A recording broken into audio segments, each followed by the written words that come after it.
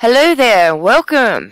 Hope you're all having a fantastic day. I'd like to say hello to all my subscribers and friends and non-subscribers, bots, trolls and lurkers alike. Welcome and thank you for hitting the video and watching. Let's see if you like it. What are the 7 deadly sins and their meanings? Nobody in this world is perfect. Everyone makes mistakes and sins. No one in the world can claim that he has never sinned.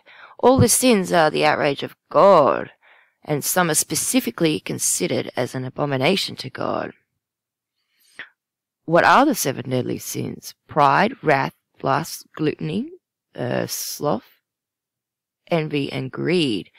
Besides, these sins also bring harm to the person who commits them, and these sins are said to be deadly. This is because they destroy the soul of a person, the spiritual. In this article, we will describe what the 7 deadly sins are. If you're interested to know more, read the article to the end. But I'm reading it, so just stay tuned. Pride. Pride, or haughty eyes, is when a person looks down upon others, and it is in fact considered as the root of all sins. As this sin gives way to the rest of the sins, the pride is characterized as the desire and the persuasion of being superior, better and important than others, adopting a high level of confidence which leads towards vanity. Feeling inferior to others is actually a psychological disease. To know more, read that link. So in short, the sin of pride is in reality the selfish ego and the low opinion about others. Pride is also toxic for a person, as when a person is proud, no one likes to be in a relationship with him. He loses all the opportunities for success, as nobody wants to do business with him. You know, selfish ego, egotistical, it just goes, yep. So envy, next on this is the sin of envy, in which a person is jealous of the things the others have and want to achieve or snatch them. Such a person can be harmful to his fellows. Being jealous is a natural process, but if a person consistently holds his jealousy, it can be dangerous. Being jealous is also based on the zodiac of a person. To know more, yeah, I try not to get into the zodiacs. It is because the victim starts to think in a weird way and interprets completely wrong whatever comes his way. There are also many disadvantages of being jealous in a relationship, as when one of the partners is struck with the virus of jealousy, the relationship is prone to suspicion and a lack of faith. And that is true. And there's no to be jealous of someone, because if someone's going to do it, they're going to do it regardless of you saying don't do it. So wrath, an uncontrolled emotion, feeling of anger and hate are known as a wrath. A person is said to commit the deadly sin of wrath when he adopts a fierce denial of truth, and when he has a desire for revenge. One of the biggest disadvantages of anger is that we lose control of our body and mind and commit such things which we should not, and we regret later. Also, our anger leads us towards focusing on the negative things which can cause damage to us, to the people around us. Besides, we lose the sign of long-term goals and focus only on the short-term goals, which are helpful to the present situation. If you want to control your anger, which you may read Why I'm Always Angry, find the answers. Sloth. Sloth is another deadly sin which generates depression, sadness in our attitude. Sloth, or laziness, is a negative attitude towards one's responsibility, especially towards the spiritual obligation. It is also referred to as denial or negligence of a person towards his existence. So, whatever we want to do in our life demands effort from us. A person who is the victim of a sloth is unwilling to do the thing which God wants him to do because of the effort required in it. It becomes a sin when we slow down our energy and even halt it, which we must use in doing our noble deeds. Gluttony. When we eat and drink excessively, it is considered a deadly sin. Moreover, it is characterized as the excess of anything which can bring harm to us, such as the abuse of alcohol and drinks. Food is a necessity of life, but the sin of gluttony can lead towards the end of life. There's nothing wrong with picking fine food, but when it becomes obsessional, it turns into sin because it leads towards many physical and mental diseases. Eating disorders can be really dangerous. When your food controls you, instead of you controlling the food, it can make you commit further sins as in the situation you'll do anything to get food. And believe it or not, I had a problem with food when I was younger. I used to weigh 135 kilograms, and I was a size 28. I was big. I'm 6 foot, and I was big. I was huge. Yeah. So greed is the next one. The deadly sin of greed is a desire for material or anything in excess. Sometimes it's only to refer to the wealth and materialistic things. It's considered a sin when a person wants to be rich for his own benefit without considering others. It can also lead towards other sins such as stealing, hoarding, plundering, and treason. Also, when a person is greedy, he desires to get wrath at any cost, even if he has to do harm to his fellow. These people are selfish, idle, and they do not spend money on society. Thus, they become a non-productive member of society. Lust. When a person has excess sexual thoughts, it is also uncontrollable sexual desires. It's considered a deadly sin. Lust is also considered as a sexual compulsion or a sexual addiction.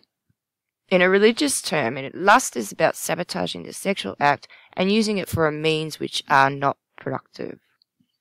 Perhaps it is considered a sin because it destroys love. It is kind of a sin where a person uses another person for his own sexual desire. Lust also makes us selfish, as we always seek our body pellet. Love is about giving yourself to others and respecting each other, while lust is about taking self-satisfaction by using others. So, in here, typical verses, sin. So, we've got the 7 deadly sins listed. Pride, envy, gluttony, lust, anger, greed, and sloth. It covers topics relating to sin, repentance, forgiveness, salvation, others that provide biblical guidance for helping Christians to resist the temptation of sin. Learn more about the consequences of sin and how to overcome the temptations of the flesh with these 20 scripture quotes. In addition to reading Bible verses about sin, use prayers for strength to rely on God for self-control over temptation. Scripture and a prayer are the two of our most powerful means to cleanse our hearts and minds. So 1 Corinthians 10:13. No temptation has overtaken you except what is common to mankind, and God is faithful. He will not let you be tempted beyond what you can bear. But when you are tempted, he will also provide a way out so you can endure it. Romans 3:23. For all have sinned and fall short of the glory of God. Romans 6:23. For the wages of sin is death, but the gift of God is eternal life in Jesus Christ our Lord. Genesis 4:7. And Abel brought an offering, fat portions from some thereof, firstborn of his flock. The Lord looked with favour on Abel and his offering, but on Cain and his offering he did not look with favour.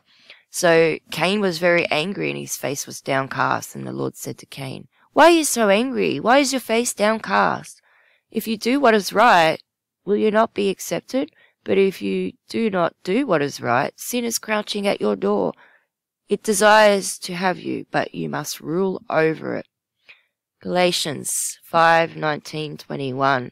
The acts of the flesh are obvious: sexual immorality, impurity and debauchery, adultery, witchcraft, hatred, discord, jealousy, fits of rage, selfish ambition, dissensions, fractions, and envy, drunkenness, orgies, and the like. I warn you, as I did before, that those who live like this will not inherit the kingdom of God. 1 John 1:8-10. If we claim to be without sin, we decide ourselves, and the truth is not in us. If we confess our sins, he is faithful and just and will forgive our sins and purify us from unrighteousness. If we claim we have not sinned, we will make him out to be a liar, and his words are not in us. Mark 7:20-23.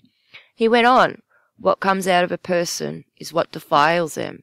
For it is from within, out of a person's heart, that evil thoughts come: sexual immorality, theft, murder, adultery, greed, malice, deceit, lewdness, envy, slander, arrogance, and folly. All these evils come from inside and defile a person. Psalms 119:25-29. I am laid low in the dust. Preserve my life in accordance to your word. I gave an account of my ways, and you answered me. Teach me your decrees. Cause me to understand the way of your precepts, that I may meditate on your wonderful deeds. My soul is weary with sorrow. Strengthen me according to your word. Keep me from your deceitful ways. Be gracious to me and teach me your law. Isaiah 40:28-31.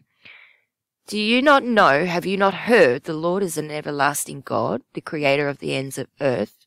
He will not grow tired or weary, and this understanding no one can fathom. He gives strength to the weary and increases the power of the weak. Even youths grow tired and wearied, young men stumble and fall. But those who hope in the Lord will renew their strength. They will soar on wings like eagles. They will run and not grow weary. They will walk and not be faint. Colossians 3:5-6. Put to death, therefore, whatever belongs to your earthly nature, sexual immorality, impurity, lust, evil desires, and greed, which is adultery. Because of these, the wrath of God is coming. Matthew 23:23-24. Woe to you, teachers of the law and Pharisees, you hypocrites! You gave 1/10 of your spices, mint, dill, cumin, but you have neglected the more important matters of the law, justice, mercy, faithfulness. You should have practiced the latter without neglecting the former. You blind guides, you strain out the gaunt, but swallow a camel. Matthew 25:45-49. He will reply, I tell you, whatever you did not do for at least one of these, you did not do for me. Then they will go away to eternal punishment, but the righteous to eternal life. John 4:10-14. Jesus answered her, if you knew the gift of God and who is it asks you for a drink, you would have asked him, and he would have given you living water. Sir, the woman said, you have nothing to draw with, and the well is deep. Where can you get this living water? Are you greater than our father Jacob, who gave us the well and drank from it himself, as did his sons and his livestock? Jesus answered, everyone who drinks this water will be thirsty again.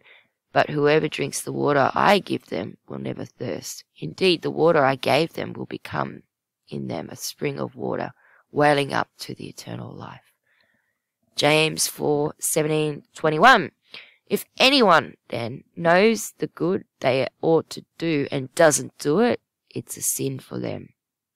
Psalms 19:13-17. Keep your servant also from willful sins. May they not rule over me. Then I will be blameless, innocent of great transgression. May these words of my mouth and this meditation of my heart be pleasing in your sight, Lord, my rock and my redeemer. Proverbs 5:1-22. My son, pay attention to my wisdom. Turn your ear towards my words of insight, that you may maintain discretion, and that your lips may perspire knowledge. For the lips of the adulterous woman drip honey, and her speech is smoother than oil. But in the end she is bitter as gall, sharp as a double-edged sword. Her feet go down on the earth, her steps lead straight to the grave. She gives no thought to the way of life. Her path wanders aimlessly, but she does not know it. Now then, my sons, listen to me. Do not turn aside from what I say. Keep to the path far from her.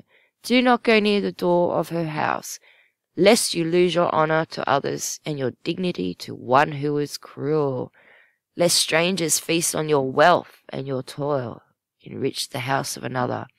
At the end of your life you will groan when your flesh and body are spent. You will say, how I hated discipline, how my heart spurned correction. I would not obey my teachers or turn my ear to instructions, and I was soon in serious trouble in the assembly of God's people.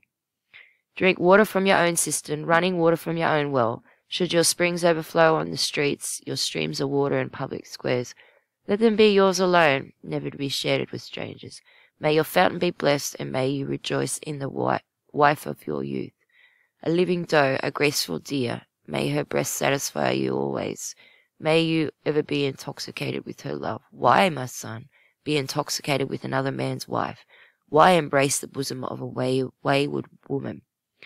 For your ways are always in full view of the Lord, and he examines all your path. The evil deeds of the wicked ensnare them. The cords of their sins hold fast. Judges 8:31-35. His concubine, who lived in Shechem, also bore him a son, whom he named Abimelech. Gideon, son of Joash, died at a good old age. He was buried in the tomb of his father Joash in Ophrah of the Abiezrites. Sorry for saying this wrong. No sooner had Gideon died than the Israelites again prostituted themselves to the Baals. They set up Baal-berith as their god, and did not remember the Lord their God, who had rescued them from the hands of their enemies on every side. They also failed to show any loyalty to the family of Jerubbaal, that is, Gideon, in spite of all things he had done for him. Isaiah 64:6. All of us have become like the one who is unclean, and our righteous acts are like filthy rags. We are shriveled up like a leaf, and like the wind, our sins sweep us away. Proverbs 28:13.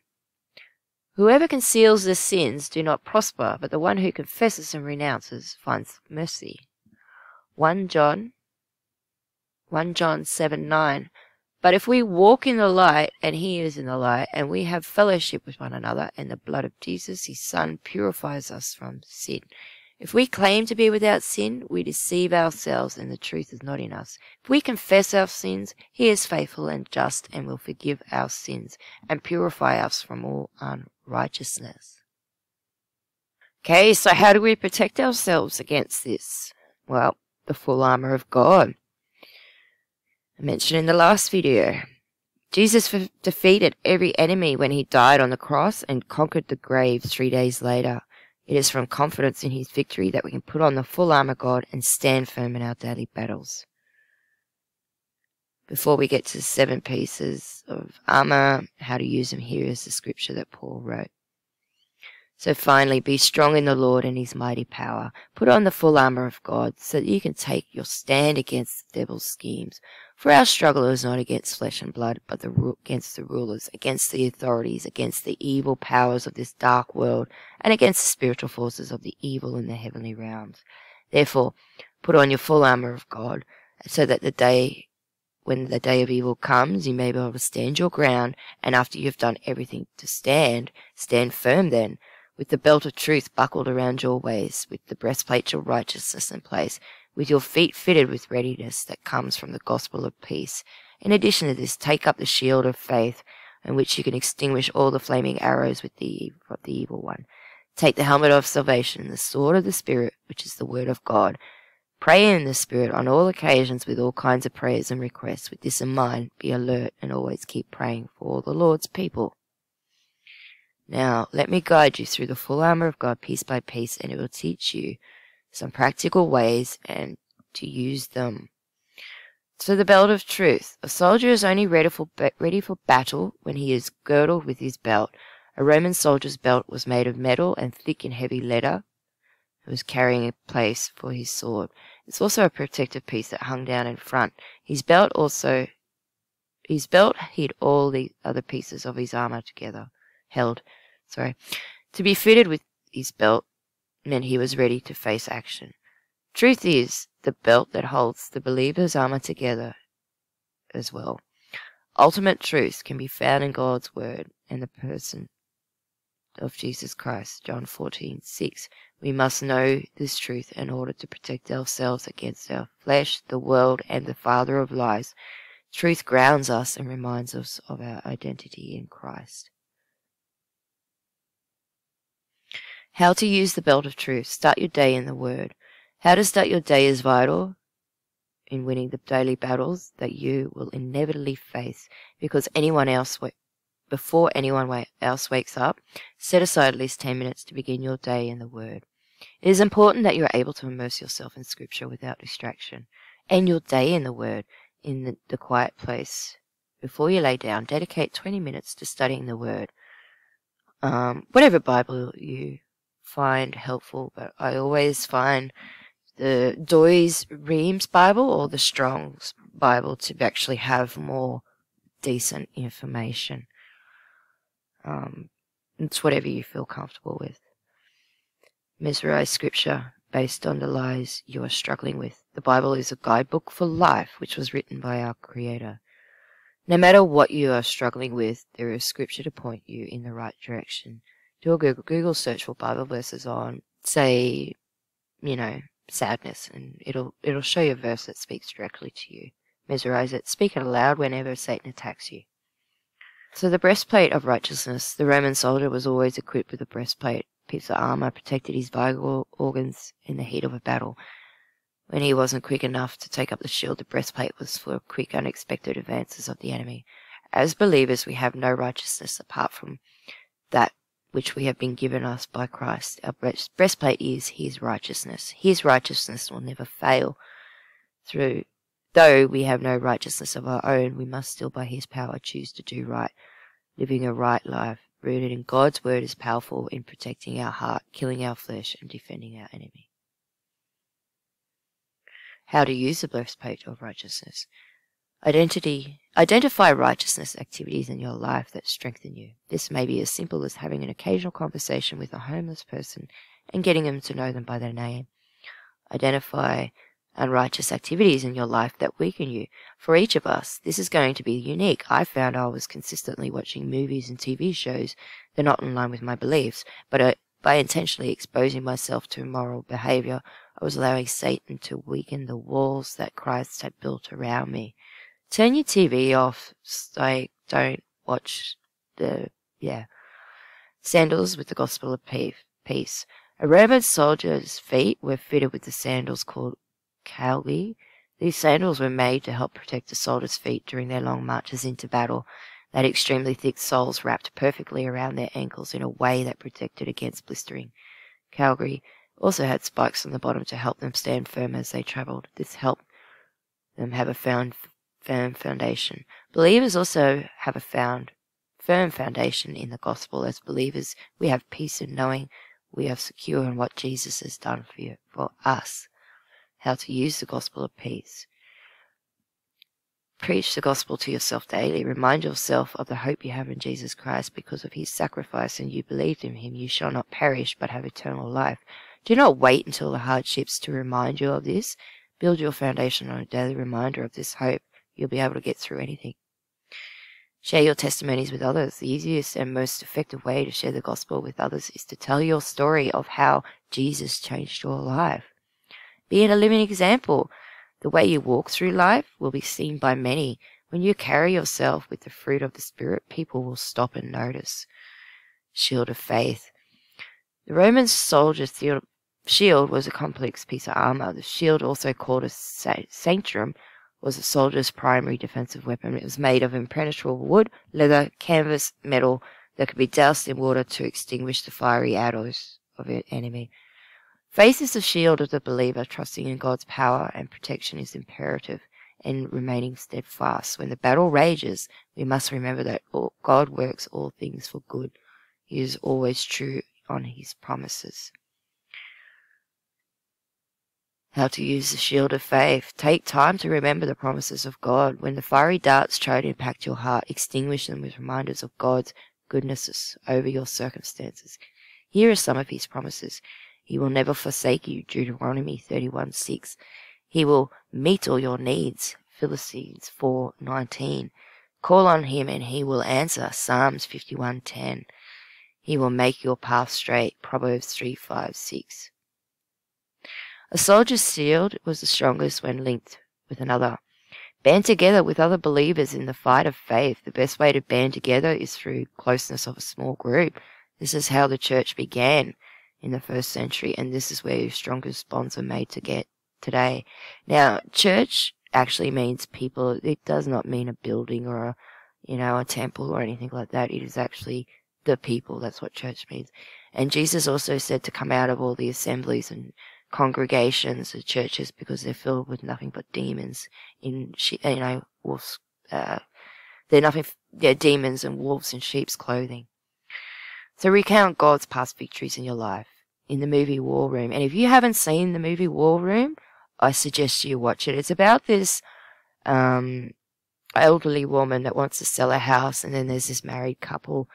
The husband was having an affair and cheating on the wife, and the marriage was on the bound of breakup. The wife was a real estate agent and was trying to get this elderly woman to sell her home. And this woman had a little room near the bottom of the stairs where she had all these post-it notes where she would put up all her prayers. And in the end of that movie, the real estate, the woman and her husband, the husband that was cheating, they weren't, with God, but at the end of the movie, they had, become dedicated to God. So Miss Clara had a framed plaque on her wall with all her answered prayers. Make a list of all the ways God has come through for you in the past. Whatever your faith wavers, recite this list. Remember in detail how God made a way. The soldier's head is one of his most vulnerable areas. Without this helmet, one blow to the head would prove fatal. His helmet covered his entire head, facial area, and between his eyes, his armor would prove useless if he wasn't equipped with his helmet. The believer's helmet of salvation is the most crucial piece of armor for the Christian. Without the indwelling Holy Ghost that enters the believer at the moment of salvation, all other armor is useless. The salvation empowers believers to fight. It protects us in our weaknesses. Without salvation, there is no victory. Stand on the conviction of your salvation. When you knew without a doubt that we were going to heaven because of what Christ did on the cross, not even death can defeat you. We will all face extremely dark times. In these times, our salvation will light the way and carry us home. And just remember, when you're in those hard times, Jesus is carrying your burdens. Placing your thoughts on the things above by listening to sermons via podcasts. Be intentional about feeding your mind with spiritual food throughout the day. Load up your podcast with sermons from the greatest preachers in the world and play those podcasts every single day on the way to work, to and from work. Just be careful who you listen to of these greatest preachers, because a lot of these greatest preachers sold out over money, and they weren't, might have been at the start, but yeah, they're not with God at the moment, the way they go. Sword of the Spirit. All other pieces of the soldier's arsenal are defensive weapons, but not his sword. The sword of Galatius was a deadly weapon. In the hands of a skilled warrior, he could pierce through even the strongest armor. Our sword is the word of God, both written and in the incarnate word.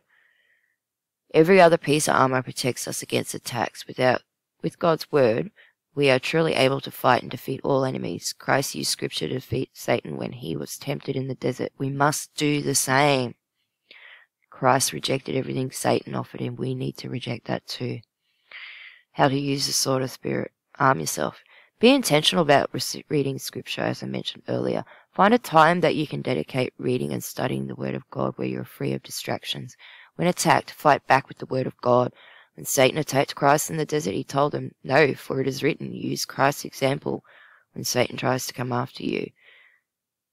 When beaten down, immerse yourself in the Bible. Even those with great faith are going to have days where they feel like they are barely hanging on. On these days, 10 minutes of your time in the Word is just not enough. Take a sick day, immerse yourself in His Word for the entire day.